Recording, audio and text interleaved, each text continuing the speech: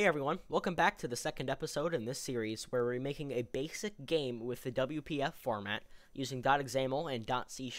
Today, we are going to be adding collisions to our basic game. So to get started, we're going to create a new rectangle.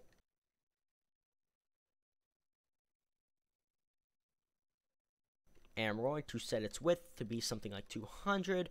We're going to set its height to be something like 50. We're going to set nothing else. We're just going to end it off. And there we go. We have our little blue box. I'm going to drag this over to the center. So it looks like this. Then, afterwards, we're going to add one thing to both of these, the player and the new rectangle. We're going to add a new thing. It's called a tag. This tag is, for the player, we're going to call it user. So you can find it in later episodes. And here in the tag on the rectangle, we're going to call this thing's tag collide. Now that's all you're going to need here in the .xaml file. Alright, now head over here to C# file. Now, we're going to create a new function. So, hit enter twice, private void, we're going to call this collide. We're going to pass a string. We're going to set that to be our direction.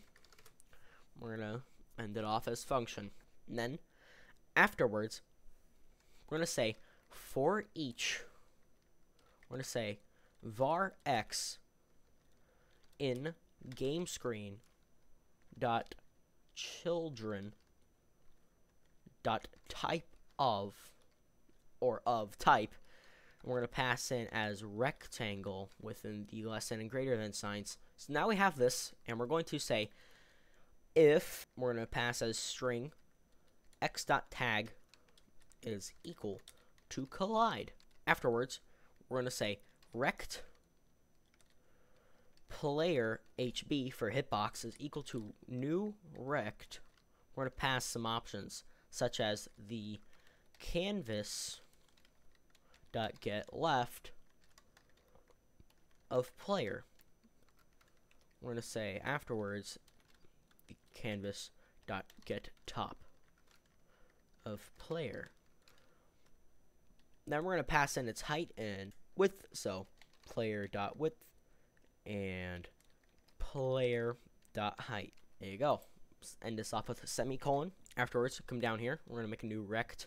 Copy the previous line for the player and change all the player variable names to X. We're going to rename this thing to collide. There we go. Now, the rects are created, and so hitboxes are now active. We can come down here, and we're going to say if player hitbox dot intersects with, we're going to say to collide. Afterwards, we're going to come down. We're going to say if dir is equal to x, then we're going to do this. Otherwise, so make sure it's an if else. Now, I just now noticed, come back up here. If you have a space, get rid of it. Now, here within the X section, we're going to go canvas. If you're lucky enough, it should look like this. Unless that happens, we're going to do canvas.get left. And we're going to make sure that these are player instead. And afterwards, we're just going to subtract speedx. Make sure everything's capitalized correctly also. Then come down here into another line, and we're going to say speedx is equal to 0. We're going to copy in this line, and we're going to paste it. And we're just going to change this to a adding function. We're going to change this to speed y, and we're going to change this to speed y also. Now, how should we implement this, you might be asking? Well, come back up here to where you see where we move the player itself. We're going to create a new line underneath. We're going to say collide and the direction that we want to move. And we'll check for collision. And then afterwards, we're going to do the same thing. We're going to say y. And if we hit the playtest button,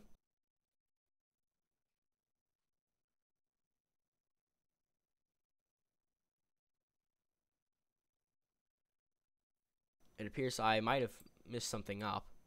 As you can see, this is not meant to be get left. This is meant to be get top. So now if you do that, everything should be working perfectly fine. You can slam the player as hard as you can into this, and still you will not be able to pass through. As you can see, And that is it for today's episode. If you enjoyed this video, please hit the like and subscribe button. And it very much helps me know that you guys actually enjoy watching these videos. In other words, I will see you in the next episode of this series. See ya!